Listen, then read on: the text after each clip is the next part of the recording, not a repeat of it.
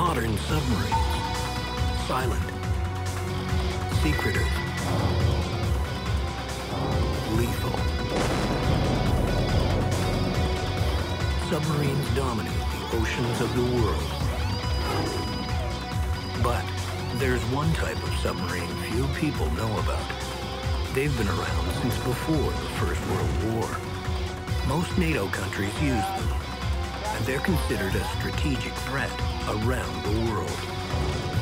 Stealth diesel electric submarines. They're the hunter-killer class of subs. Stand by to fire. The people who crew these submarines are the best of the best. Weapons operating correctly. They're among the Navy's elite sailors. Submariners.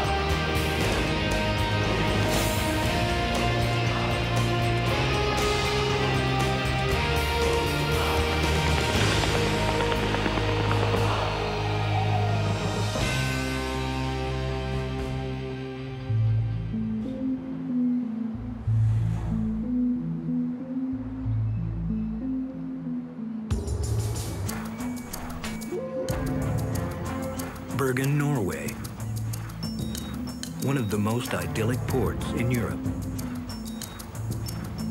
People come from around the globe to drink in her old world charm, culture, and Scandinavian beauty. This is a place of rest and relaxation. These are crew from Her Majesty's Canadian submarine Cornerbrook. They're on a short bit of shore leave before heading back to sea, back to training for war.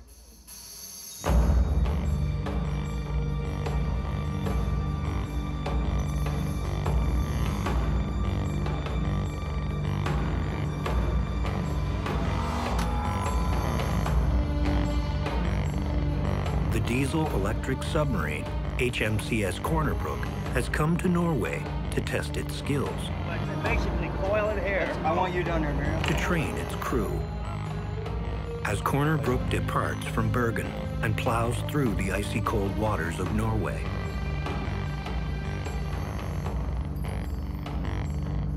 the crew takes in the fresh air before it's gone.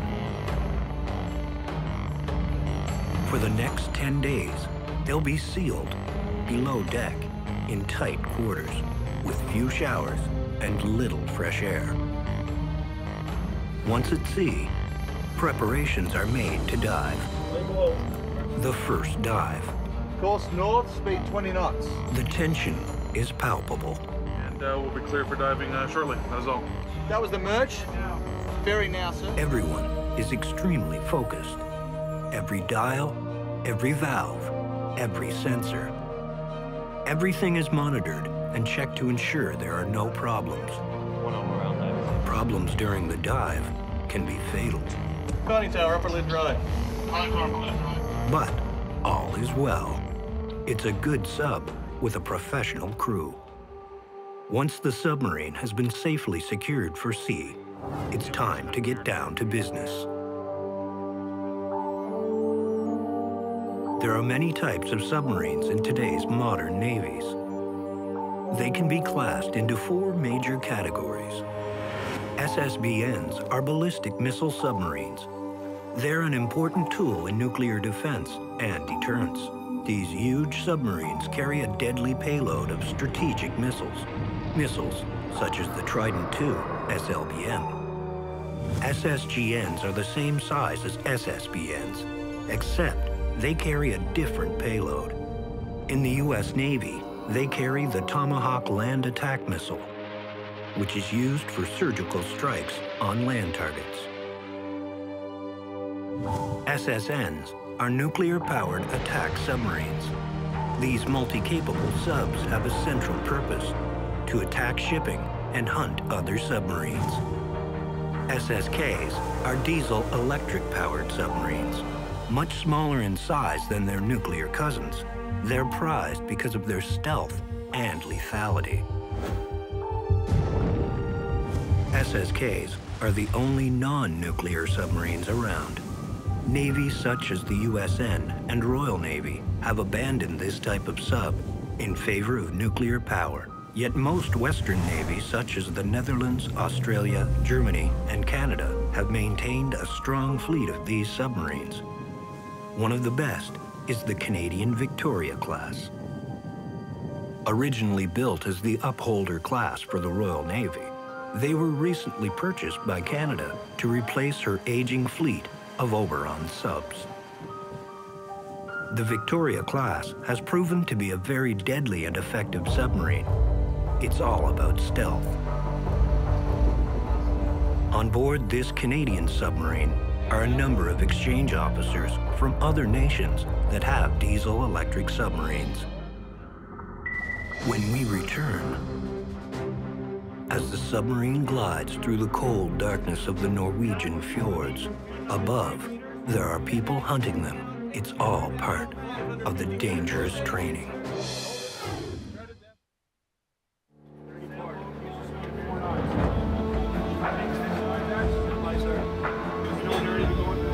Precision, stealth, these are the basic principles of intelligence gathering.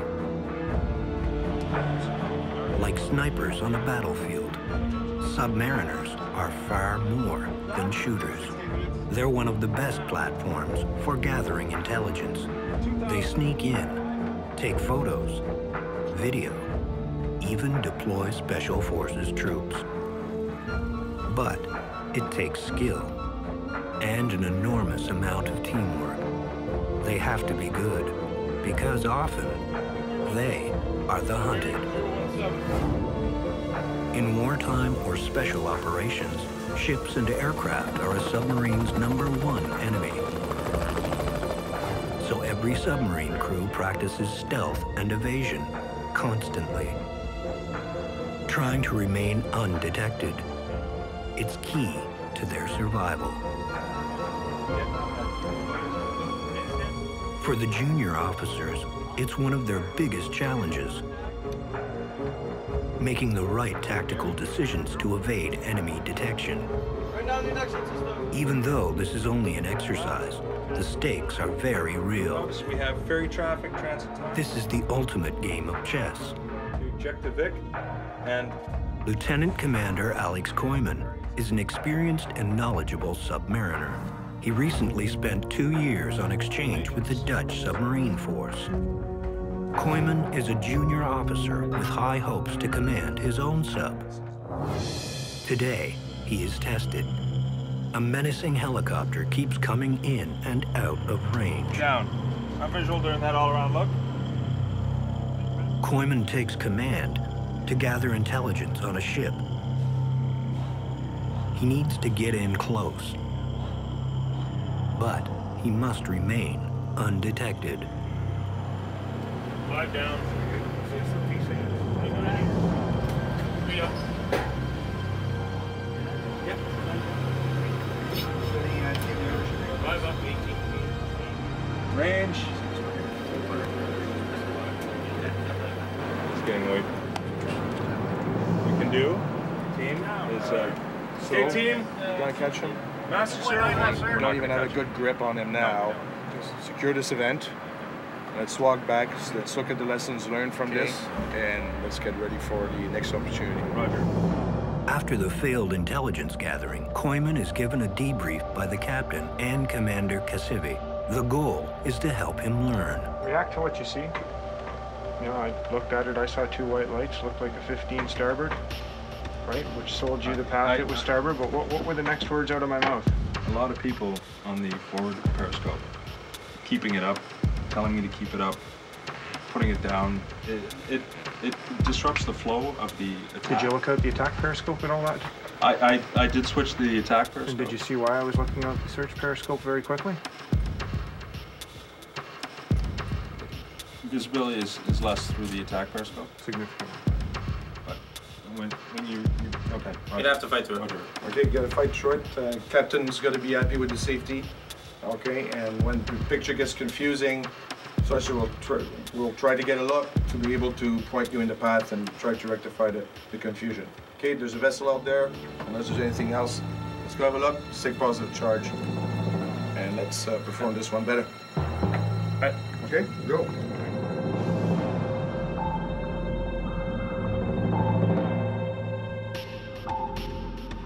We know less about the ocean than we do about space. A submarine is an immensely complicated vessel that must operate in an incredibly hostile environment, with as many mechanical parts as a NASA space shuttle. Keeping the thousands of parts working properly is the job of the engineering officer. Lieutenant Tony March has the responsibility of keeping everything working. It's a big job. He understands how the Corner Brook functions. This is the engine room of the Corner Brook. This is where the electrical power is generated for the propulsion system. We have two Paxman Valenta 16-cylinder diesel engines. They're modified locomotive engines, and they each make around 2,000 horsepower. They produce DC electrical power, which is then supplied to the submarine main battery and propulsion system. Operating in one of the harshest environments on Earth, every submariner has to be familiar with literally hundreds of valves that may be critical to submarine safety, such as this emergency blow control valve, which will put high pressure air into the main ballast tanks and surface the submarine in an emergency.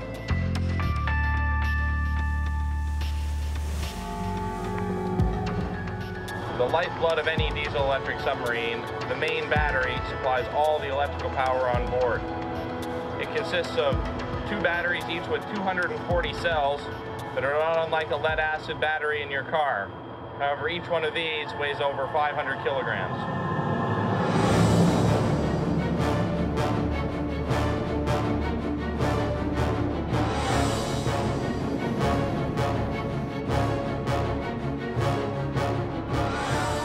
Life in a submarine is very different from that of a ship.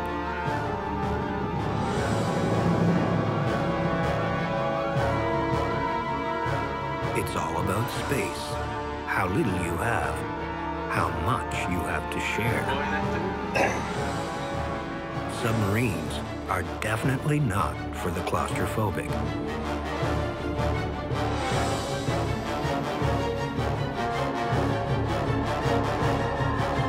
Leading seaman Jules Staub is used to these living spaces and how palatial they are. Welcome to the submarine bathroom. It has all the amenities of home. It has our toilet located aft, our garbage can, our own shower fitted with our own sink, and two sinks outside. From time to time, when we have enough water on board, we're allowed to shower. Now, a 4-minute shower takes 20 minutes because you have to ensure the space is totally dry before you can leave. Now, if you follow me, we'll continue on to where I sleep. Well, here's my bunk. It's not much space, but I call it home.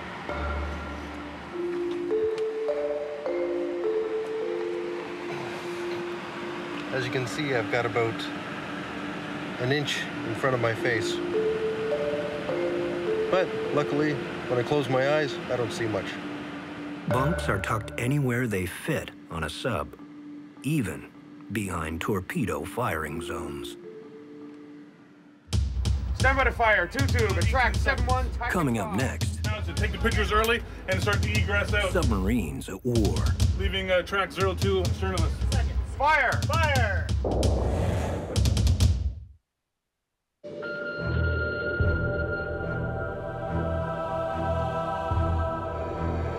That. Now to take the pictures early and start the egress out. Leaving track 02, stern of us. This is the acronym for Basic Intelligence Gathering Mission. Gathering intelligence is a key function of submarines. Learning about ships, aircraft, military installations, even lighthouses. Commander Kasivi knows how important submarines are for intelligence gathering and why they're such valuable strategic weapons. It's about surveillance. We have a large territory of waters of interest in Canada. International waters, our EEZ goes out there where a lot of activities are taking place, some legal and some illegal. It's about deterrence. It's a platform, it's a tool that brings your enemy to think twice about how they're going to employ their force and what risks they're willing to take.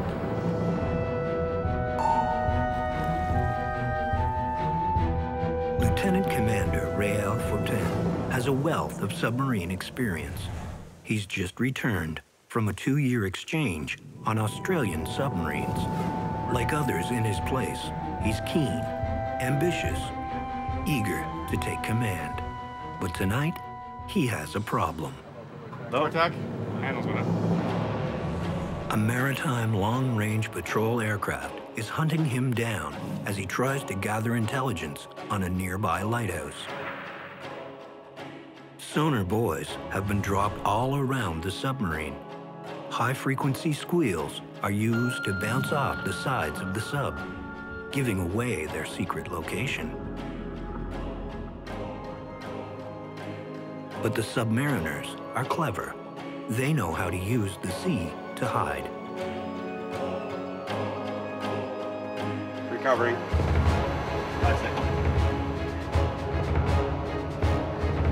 Command state Alpha, sea state 2, standard 8. It's up to Fortin to prove he can tactically evade the aircraft that hunts them. Then we have one contact further and head revolutions 4-5.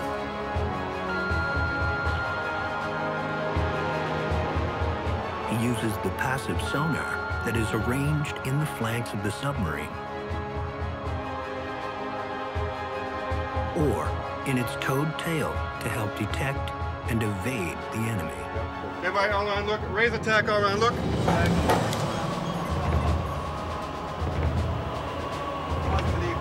Down. Very good.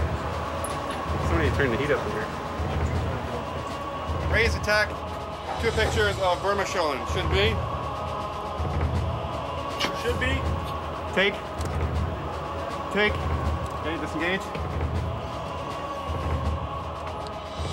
Down. All right, team, we managed to get the 2 takes. In addition, we got 1 more take as the Utsura lighthouse was opening up.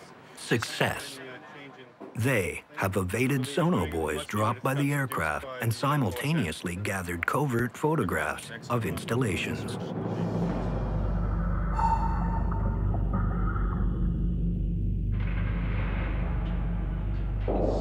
The ultimate naval firing power. Torpedoes. The greatest threat a submarine poses to enemy forces is their ability to sink ships and submarines.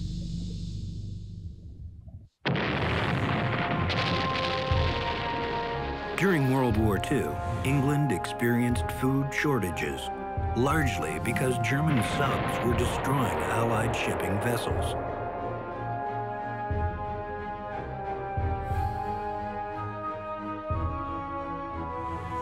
During the Cold War, the Russians realized the sub's strategic value and then went on to build an enormous fleet of submarines. Today, submarines remain critical to a nation's defense. Stand by to fire. 2-tube. Attract 7-1. Tactic 5. Stand by to fire. 2-tube. Every nation in NATO has submarines. WC, ship patrol, fire salvo water shot from Green 6-2. Should HMCS Cornerbrook ever have to fire a torpedo in anger, this is what it would look like. Fire! Every submariner hopes this will never have to be.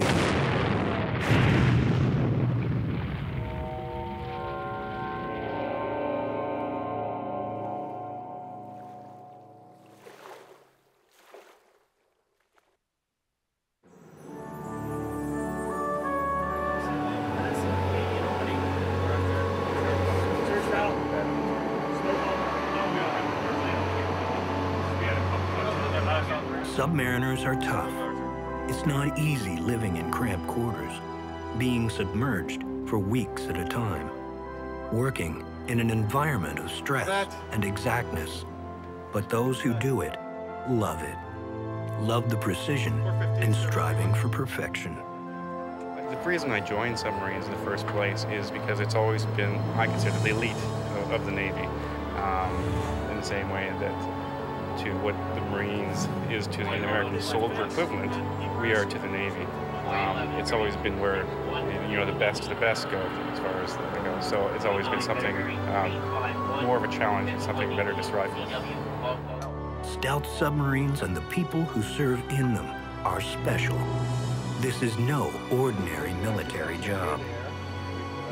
You have to have a passion. There's no black or white. You either love it or you try something else. So the people that are here and sail tend to have a great passion for what they do.